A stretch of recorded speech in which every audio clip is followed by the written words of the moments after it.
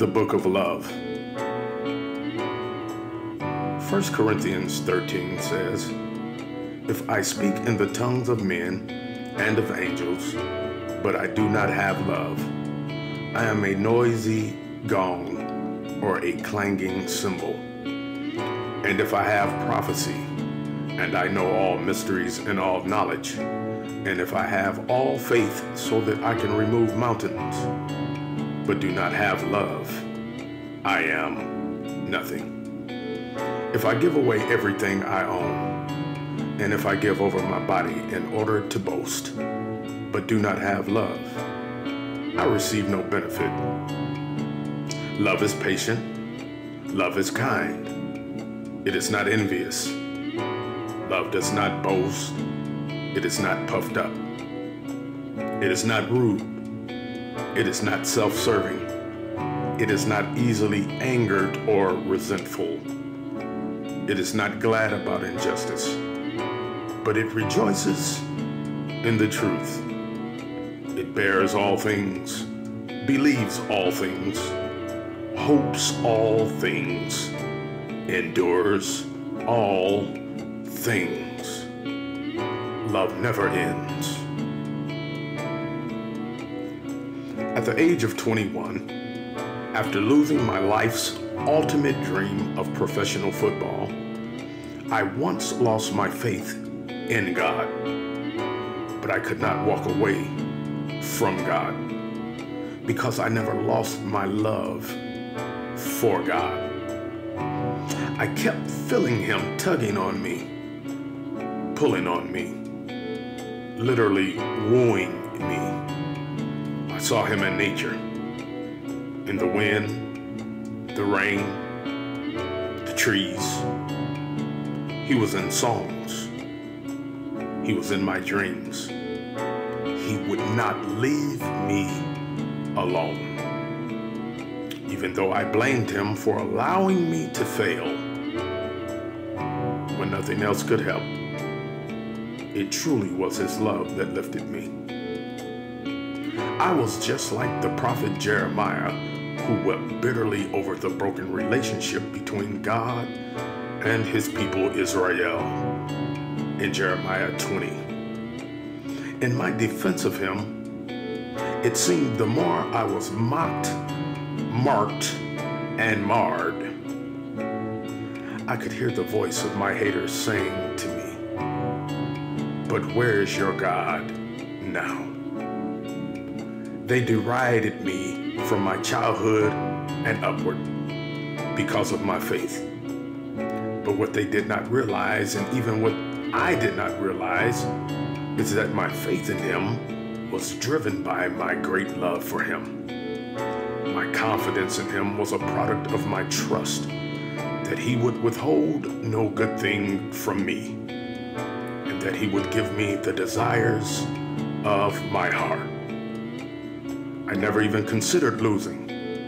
Failure was never an option, nor did it even enter my mind.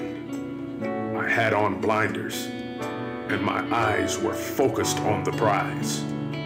But yet, I never attained or obtained my dream.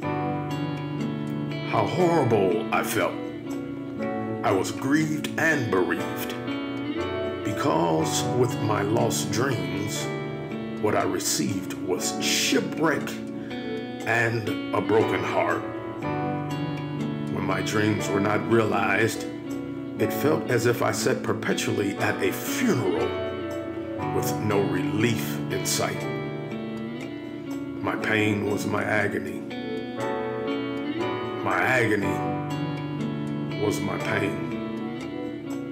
My heart hurt. I was inconsolable, and it was all too heavy for me to bear. The world was a dark place to me. My days were gloomy, and my nights, they seemed so endless. I was barely past my boyhood, and I wondered, what in God's name had I done that was so bad to deserve His abandonment of me?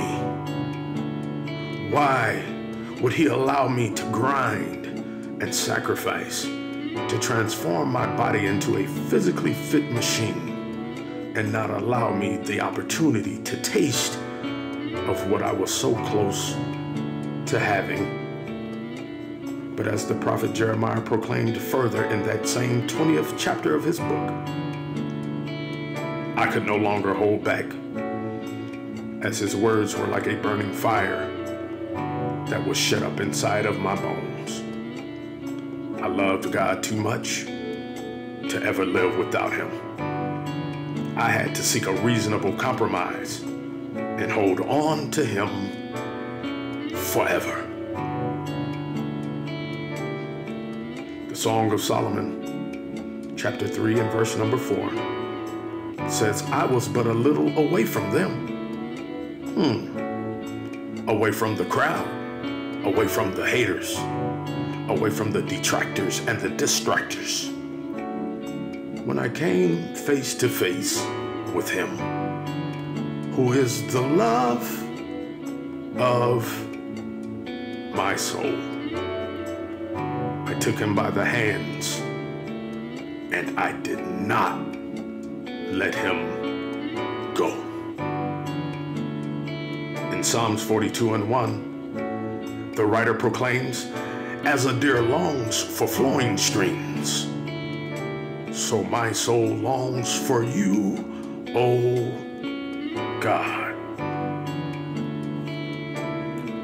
Lord, when the wind blows, it is like you and me at our best. Feels like the Sunday evenings of my youth. Cool breezes in October in the fall of the year. Gathered at St. Luke's or Pilgrim Church as Jack Jr. is applying pressure to the B3 organ. Joe Jr. strategically stringing the lead guitar. His brother David is slapping and perfectly plucking the bass. And I'm dropping the sticks with precision while crashing and riding and rolling out on the percussions. The saints are rejoicing and the children are dancing, all in one accord and in unison. And at our best, we still strove to perfect our praise and to raise our worship to God. We would all walk away with a sense of pride, knowing that giving our very best had provoked the very presence of God to arise among us. We felt like the disciples, that it was good for us to be here. And even now, as an older man, when I reminisce, I long for those yesteryears, those best of years, wishing, wanting, waiting for the stirring of those fall winds from the spring of our lives, knowing that if it never is again, it once was the best thing ever. A place where it was always howdy howdy, and the Sabbath had no end.